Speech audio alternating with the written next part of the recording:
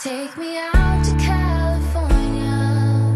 All right, it's time for another 2-minute reptile drill. And today, I am headed to California. And we're gonna find out what we have to see in California. Can anybody have a guess what it might be?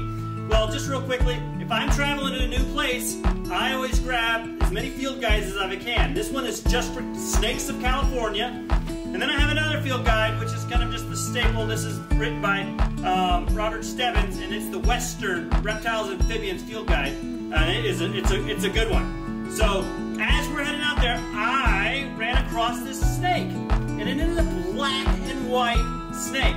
Look at it; it's about 4 feet long, and we know him as Marty here at the lab. And so I flipped through the book, and I'm flipping through, and I come to these pages, but there's a snake that looks similar to it, but it's striped. And then, oh, there he is, a banded snake right here. And look at this striped one, and then you have this weird patterned one, and then here we have one that's black and white, almost 50-50 black and white. They're all the same species of snake, and that's what Marty is. He is a California kingsnake. You can have a clutch of eggs out of these guys from the same female and the same male in the breeding, and you can have striped ones, or you can have banded ones.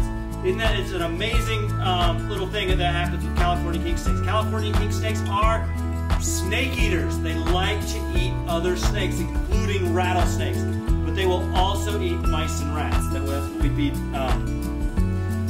Marty here at my nature lab, is rats. So there we go. A quick 2-minute reptile drill on the California kingsnake. Where the streets are paved with gold.